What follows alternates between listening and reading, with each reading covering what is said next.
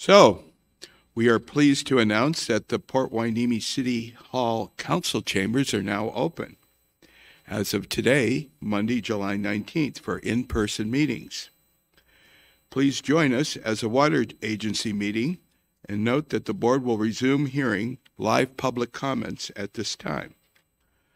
So the time for right now is 2:32, and can we take roll call at this point? Yes, sir. Nice to see everybody's faces today. Member Bouchard? Present. Member Hernandez? Here. Alternate Member Martinez? Present. Ex officio Member Jacobson? Present. Vice Chair Dudley? Here. And Chair Rollins? Here. All present.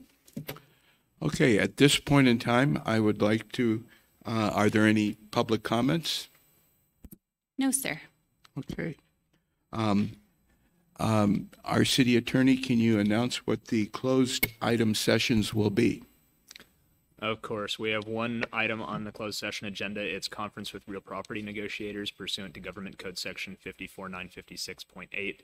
The property in question is APN 231019019 on the corner of Hueneme Road and Perkins Road. It's the wastewater treatment facility. The agency negotiators are the Executive Director, Brad Connors, myself, and the Public Works Director, Don Villafana. And negotiating parties are the Port Hueneme Water Agency and the City of Oxnard. Under negotiation is price and terms and payment.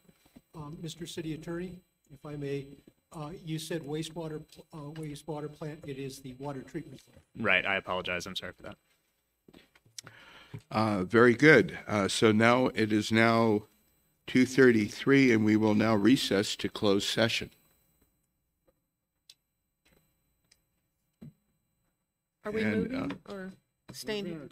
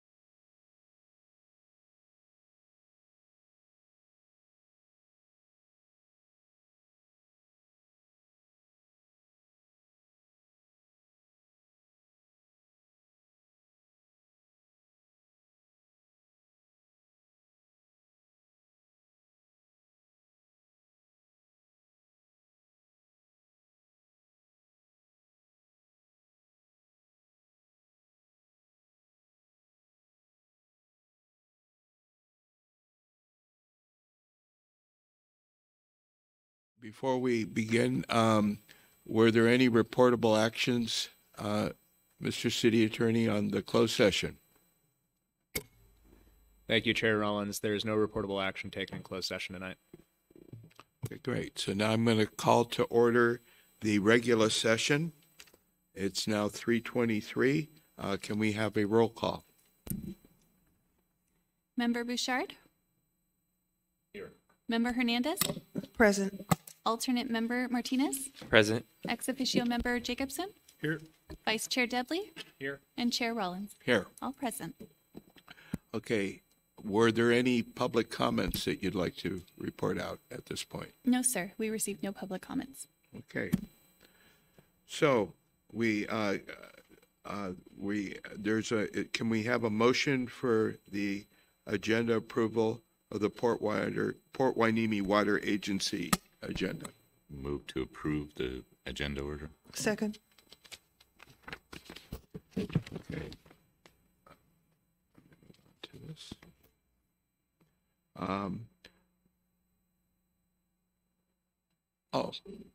Can we have a roll call? Yes, sir. Member Bouchard? Yes. Member Hernandez? Yes. Member Martinez? Yes. Vice Chair Dudley? Yes. And Chair Rollins? Yes. Motion passes. So now we move on to the consent agenda.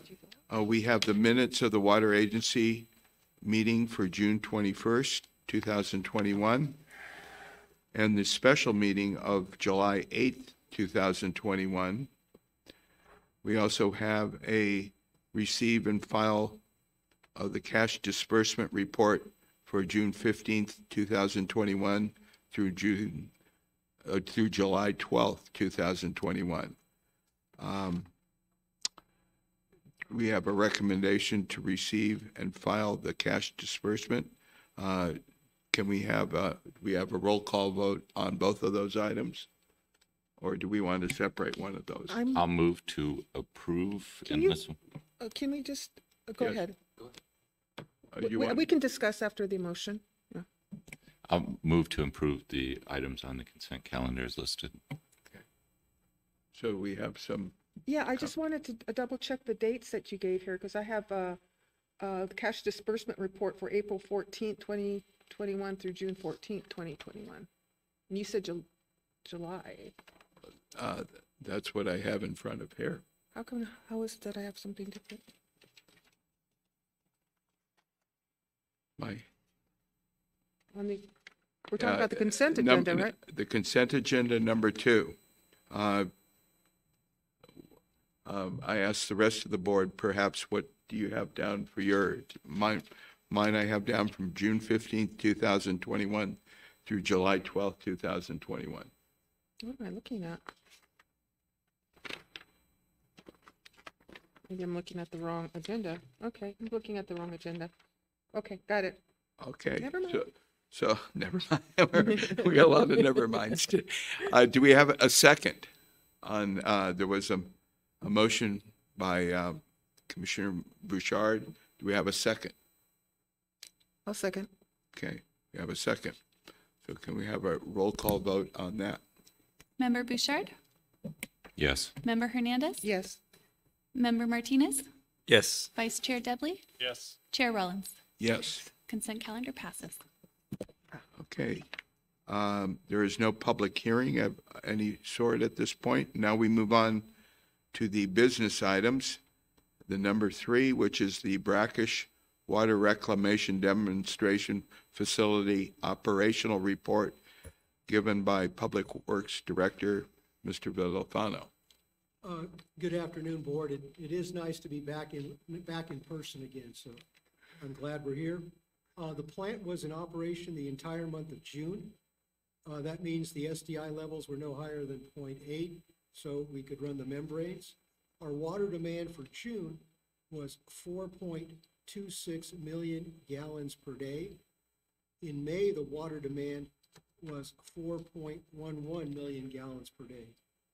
Last June, the plant was not operational for a little over a day because Cayugas was working on the brine discharge line.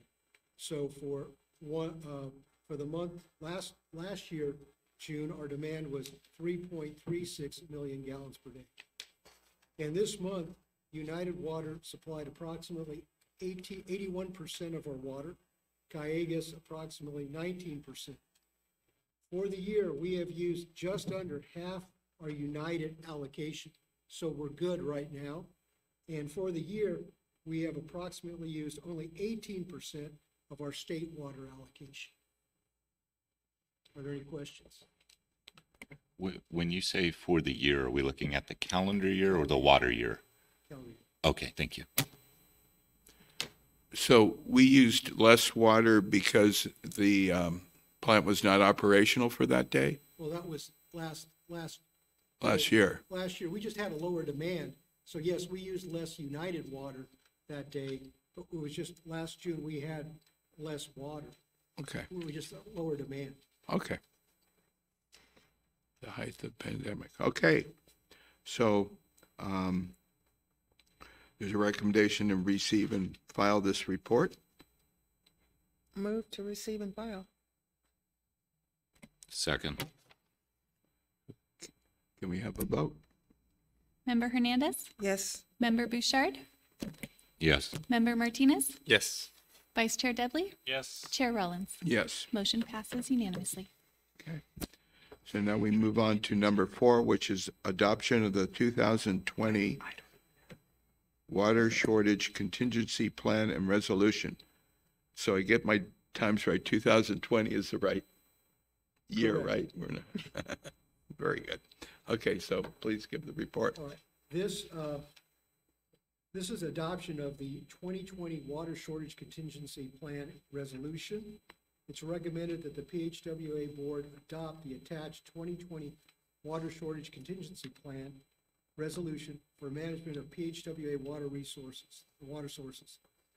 A note, the Water Shortage Contingency Plan has been posted on the City of Port Hueneme website for review since May 7th, 2021. Appropriate agencies were notified by certified mail, and a public notice was placed twice in the local newspaper.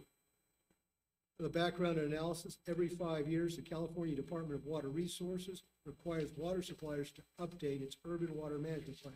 Every urban water management supplier that provides over 3,000 acre-feet of water annually or serves more than 3,000 urban connections is required to assess the reliability of its water sources for a 20-year planning horizon and report process towards a 20% reduction per capita water consumption. Additionally, PHWA is required to submit a water shortage contingency plan, which outlines how PHWA will respond to various stages of drought or water shortage. The Department of Water Resources staff then reviews the submitted plans to make sure they have been completed, the requirements, and submits a report to the legislature summarizing the status of the plans.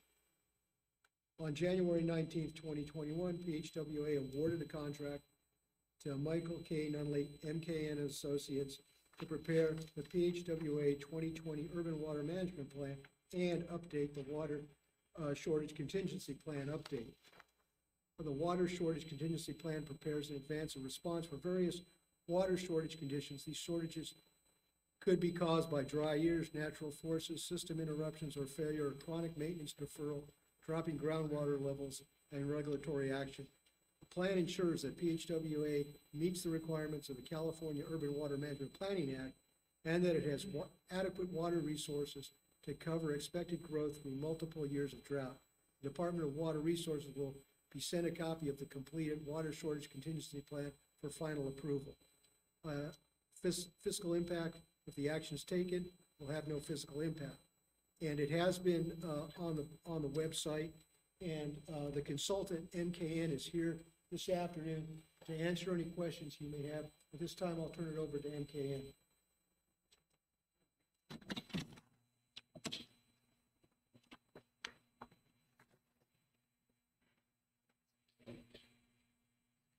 Good afternoon. My name is Becca Bagelski. I am a senior engineer and the project manager for this project. I'm the branch manager for MKN and Associates Ventura office. I am here today with Cindy Esparza, who you may have met at the last city council meeting and Port Hueneme Water Agency meeting.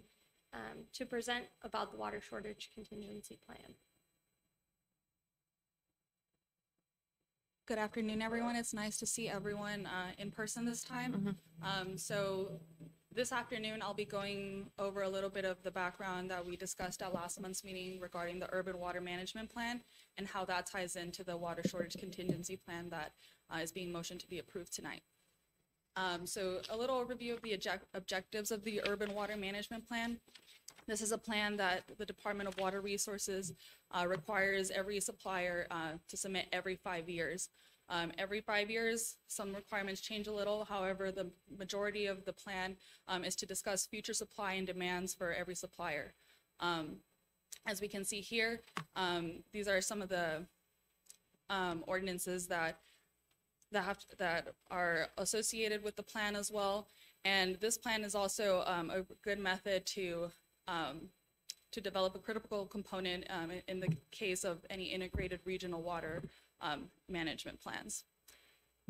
The water shortage contingency plan was a part of this urban water management plan. However, by the direction of the State Water Board, it is required to be adopted as a standalone document for this cycle. The water shortage contingency plan must include 6 standard water shortage levels that distinguish from normal to scarce reliability. And another new portion of this water shortage contingency plan that's included for this cycle is the introduction of this annual water supply assessment that suppliers are going to be required to submit every year starting July 2022. So a year from now, the state is requiring every supplier to conduct an annual water supply assessment and submit that as well to the state. The guidebook for that is not currently out yet, so we are suspecting that the requirements for that annual supply report will be very similar to this water shortage contingency plan. However, until the state releases that document, we are not fully aware of all the requirements that will be necessary for that. So this is a timeline that we have prepared for PHWA in terms of the steps that you would all want to look at into getting this approved by July 2022, when this is supposed to be when this assessment is supposed to begin. All these steps, keep in mind, can be changed, and the timelines can shift a little, especially once we receive an actual guidebook from the state. But this is just a temporary guideline to get the city and PHWA thinking of how they want to take these steps into submitting this report. At this time, they have not made vast variations between a wholesale agency and a more municipal agency, so those requirements will also be tentative once that guidebook is released. Looking into the 6 levels that are required for PHWA's water shortage contingency plan, because PHWA receives its water from United and Callegas, their reduction levels will be based on any limitations that those agencies provide. So as we can see here, these shortages relate to the percentage of shortage that they may or may not receive from United and Callegas. And so with each of these, we all have, or there's a mandatory compliance associated with each of these. And at the time of any reductions that PHWA may see, there will be additional actions to that. Can we ask a question at this point? Yes. I mean, maybe we'll get into it. I'm sorry, I apologize, but I guess I downloaded the wrong document, so I can't read in detail what I was looking for. When we say 50%, will this be worded in a way where, you know, right now we have greater than 50% reduction in allocation imposed by United or CMWD, and some mandatory response that we're going to adopt in this?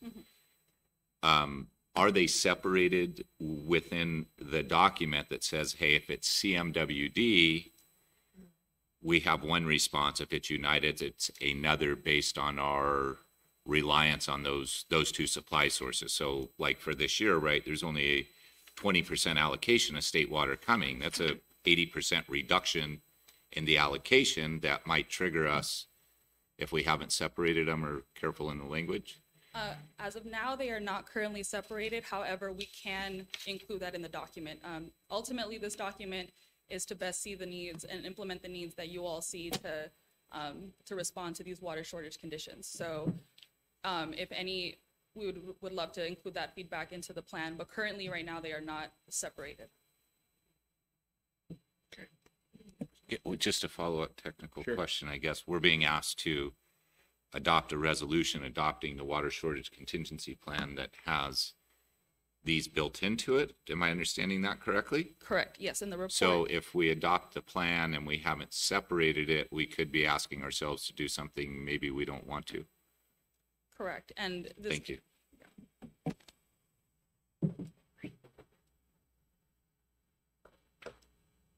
In a traditional water shortage contingency plan, most suppliers are required to implement some demand reductions that would encourage and enforce their customers to seek different alternatives in order to lower their water usage. However, because PHWA is a wholesaler, they don't necessarily have the right to implement these at the retail level. So if PHWA sees a reduction in their demands, they simply have to let their purveyors know about these actions taking place. However, they cannot tell residents of the city of Port Hueneme or Channel Islands that they must, start to not irrigate their lawns on X amount of days and things of that nature. So that's something that we did include here, just to make it clear that that the city does have the authority to do that. However, PHWA does not. Currently, in their 2020 urban water management plans, Callegas and United have described their supply reliability. So as of now, we see that Callegas does not see in the future having to impose any reductions in allocations unless they're forced to do so by Metropolitan Water District. However, United, in their 2020 plan that they have submitted, they have forecasted a decrease in their allocation to their purveyors, which is something that we noted in the urban water management plan as well. And so as those reductions start to come in, or we start seeing a more drastic action towards that, that is when PHWA will have to come together and decide how they want to implement those reductions that they'll see from their current supplier. And so with that, that's a little bit of background on the water shortage contingency plan that is a part of the urban water management plan from last meeting. So I'd like to open up the floor to any questions that you may have from the water shortage contingency plan. And I know that there were some questions also left over from last month's meeting regarding the urban water management plan. So we'd be happy to answer any of those at this moment. Yeah, I just had a question. So and I kind of maybe misunderstood a little bit. If we're being asked to cut back on say 20%, but we can't enforce that with the general, who is it, the city then that enforces it? So PHWA would enforce that to its purveyors, so the city of Port Hueneme, Channel Islands, and the naval base. After they receive that notice, they would have to implement their own demand management measures and demand reduction actions as they see fit. So they would be notified of that reduction, and then they would implement those changes as they see fit for their customers. And how would they, your experience, how would they enforce that to the general public? So for the city of Port Hueneme, which we will present to later, there's a list of these actions that take place at every stage level.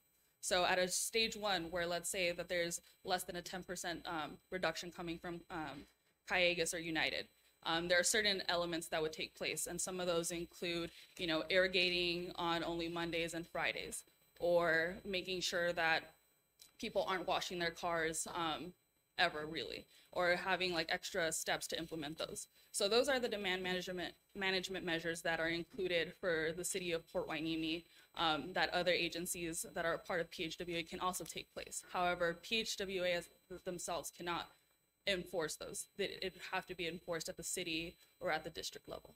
Okay. Other questions? I have Nathan. So with the negotiations with some of our GMA inspections, we've had inputted the Federal Reserve water rights, which basically enabled the Navy to receive the water necessary to perform their mission, i.e. no reduction if that was possible. So if there is that kind of language in this document, or how is that? As of now, that language is not clearly addressed. However, we do have in there that PHWA will make adjustments to their allocations to purveyors as they see fit. So we don't necessarily have a step-by-step percentage of, X entity will receive X amount of reduction. So it's kind of left open-ended, if you could say, just to account for the special requirements that some of the agencies take into consideration. But that would be something that PHWA, if a water shortage emergency does take place, would discuss. Understood. I just want to go on record to state that Navy's not intent to take all of that water or hinder PHWA, the city, or Channel Islands District on any of this. The idea for reductions of United Water would be basin-wide, not just PHWA. The TAGS really hasn't come up in the same discussion, but it's very similar. So I just want to go on record for that, and understood that we have some clauses in there that we could use to come to a resolution if that were the case. Member Marcus. Debley. but that's Debley, okay. I'm sorry. Quick question related to the agendized document that's in the link. It looks like it's for the city of Port Hueneme. Are the documents exactly the same? Just one says PHWA and then the other one says city of Port Hueneme? No, because the city is a retail supplier and PHWA is a wholesale supplier, there are certain sections that vary from each of the documents. I'm not sure if it was a mistake, but on the website, they should be posted as separate documents, because there are some sections that don't apply to PHWA because they are a wholesaler. Okay, so I guess that would be a question for council, since the attachment is the city's document, not PHWA's document. Is there any issue with that?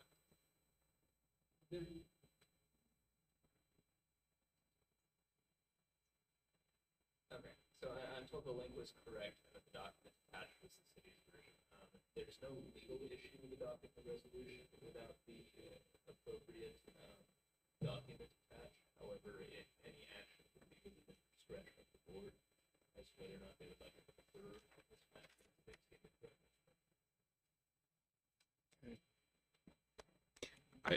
Again, it's not my intent. I'm sorry. Had I been more prepared and looked it over this weekend, I would have saw that the link was taking me there. I can't read the entire thing on my phone here.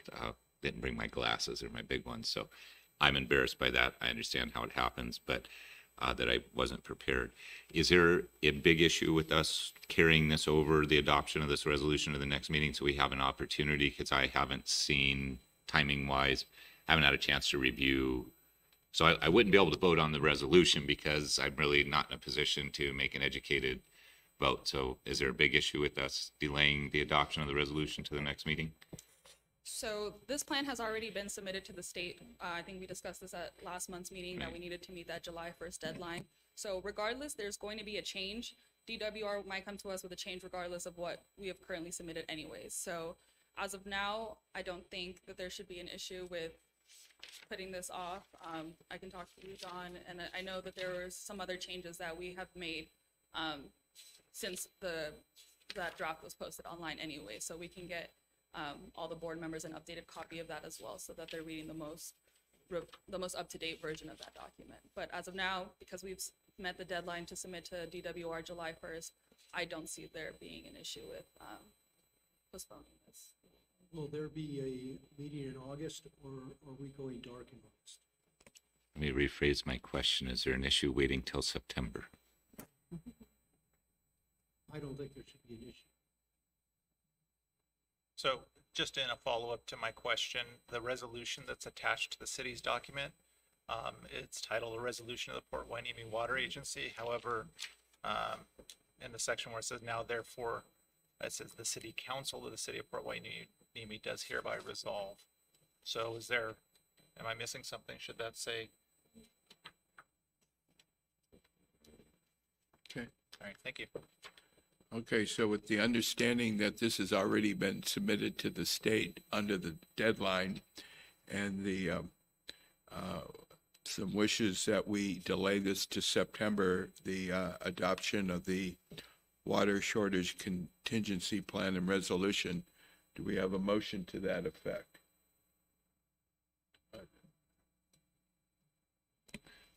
Do we need a motion, or is it just staff direction to bring it back? I don't know. I would suggest a motion to table discussion. Okay, then I'll make the motion to table this discussion and ask staff to return at the first meeting in September. Okay, Second. okay. So we have a motion and a second. May we have a vote at this time? Member Dudley? Oh, I'm sorry. Can I Do we just have, make a real- before we quick- move on? Yes. Yeah, just a couple of things you might want to address between now and then. I couldn't find out anywhere in this plan what IRP means, so you might want to get that clarified. And then, Because this is part of the urban water management plan, if you look at the abbreviations in the urban water management. there plan, they are. Okay, That may help you okay, answer that question. all right. But we can always add that abbreviation because Okay. this is also partly a standalone document. Oh, okay. And Well, then under section 4.2.1, faults, earthquakes, and liquefaction, do you have a typo in that first? That's one of the parts that we've changed in the updated version. Okay, good. Yeah. Okay. Thank you for All right, thank you. Lots of acronyms. So we have, yes. And then lastly, we can make more of a living document, so we can update this if we wanted to include some specific language or change, like, for example, the United and the Cayugas type discussion. Yes, if there's any language or any additional specific details that you would like to include, please contact Dawn, and you can edit the PDF as you see fit and have those over, and we can make those changes to make this document as best fit for what you all want it to be. Thank you. So then would it be apropos for the members then to direct it to Don, any kind of amendments or changes or adjustments to the plan at this point? That would be fine. And they can directly contact you. Yeah, I think you all have my email. If not, I'll send it out again. Okay, great. And then you'd be able to take those and bring it back at the September meeting. So any other comments at this particular point in time? Great. So we have a motion and a second to move this forward to September, the water resolution, water shortage contingency plan. Can we have a vote then now at this time? Yes, sir. Member Bouchard? Yes. Vice Chair Dudley? Yes. Member Hernandez? Yes. Member Martinez? Yes. And Chair Rollins? Yes. Motion passes unanimously. Okay. Thank you very much. Thank you. Yeah. So at this point in time is for board member reports, comments, and requests for future agenda items. We just put one of them there. Do we have any other comments at this time? No comments? Okay. So at this time, we move to adjourn. Thank you. Okay. That's easy, sir.